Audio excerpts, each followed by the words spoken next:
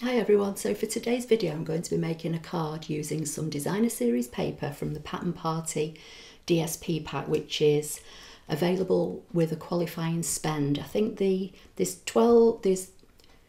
48 sheets of 12 by 12 double-sided designer series paper in this pack, and it's all coloured on one side and it's all black and white various patterns on the reverse side.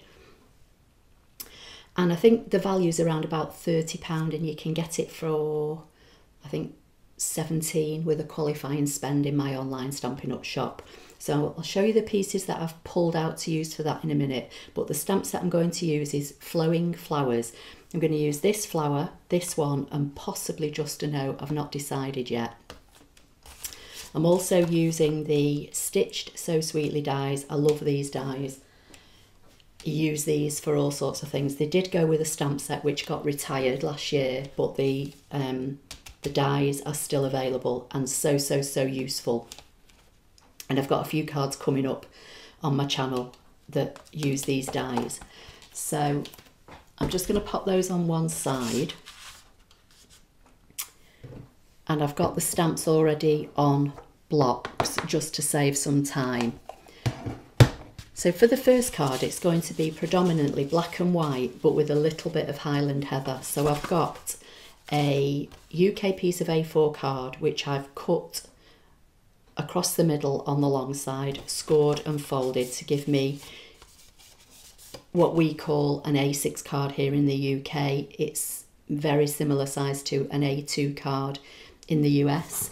I've got a piece of basic white which I've cut down to go on the inside, a scrap of the designer series paper that's also for the inside, so I'll leave that on one side for a minute. And then for the front of the card, these are 3 of the black and white designs. As you can see, all the patterns are different on the other side. It really is such a useful packet of paper.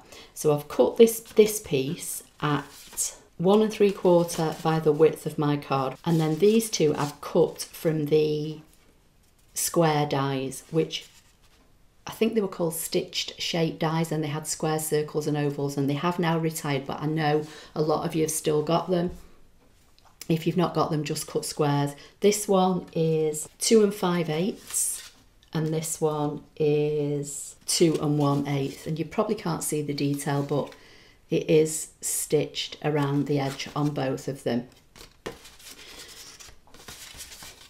So I'm going to do a little bit of colouring first of all. So I'll just move this packet of paper out of the way. And I'm going to bring in a Highland Heather Light Stampin' Up blend. And I'm going to colour in some of these flowers. Now this is going to get layered up on the front, and some of it is going to get covered over with the shapes. So I don't need to colour it all, but I'll colour quite a few quickly and then we'll see how we go on. So I'm literally just I'm not doing any shading. I'm just going to colour in the Highland Heather. And this is my Stampin' Pierce mat that I've just wrapped a piece of paper around just to protect it while I'm colouring, because the blends do bleed through the reverse side of your card or paper.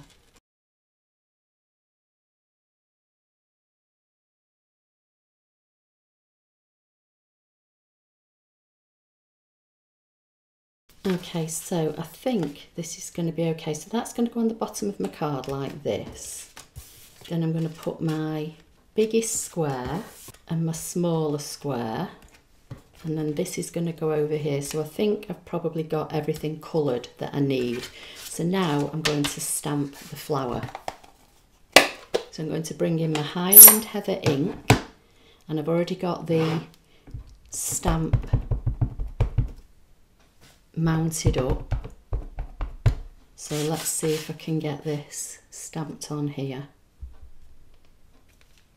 Okay, just going to give this a quick clean. I've got my stamping scrub at the side, so that can be drying because I'm going to use that on another card. Then this is going to get stuck on the inside.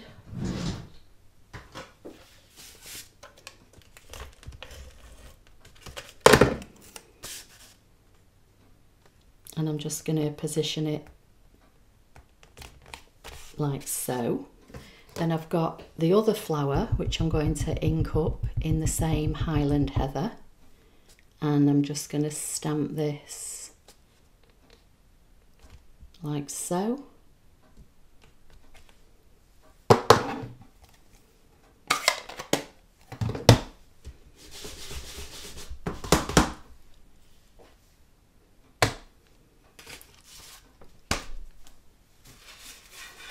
So this can go on the inside.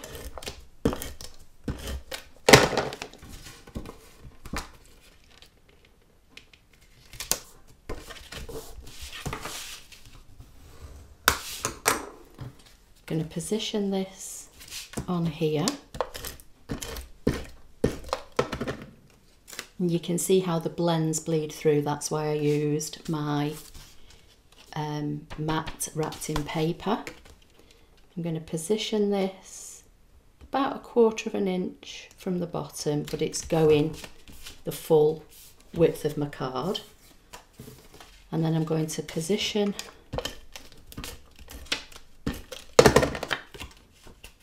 my squares.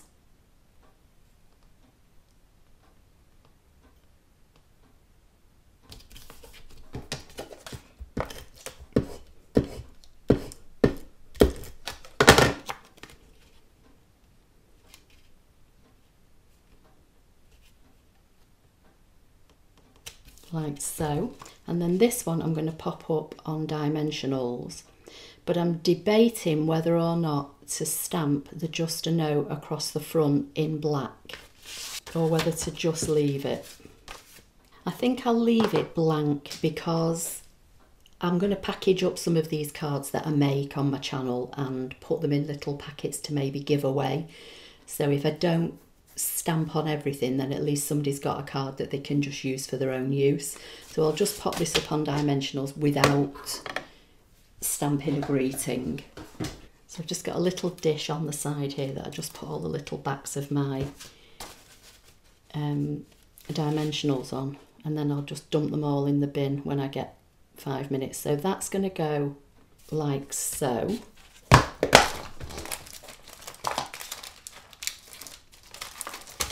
Then I've got these pastel pearls. So I'm going to bring in some of these. And these come in like 2 shades of purple, pink and blue. So it should all match. Pop one there. Maybe one down here. I'm just using my Take Your Pick tool to get these off. Let's see, we'll pop one there.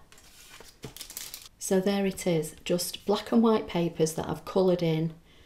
One of them used the Highland Heather ink to match the blend for the colouring in, and then when you open it up inside you've got the colour following through and a little bit of designer series paper to match what's on the front. So I hope you found that helpful. Please give the video a thumbs up and don't forget to subscribe if you don't already do so, and I'll see you in my next video. Thank you.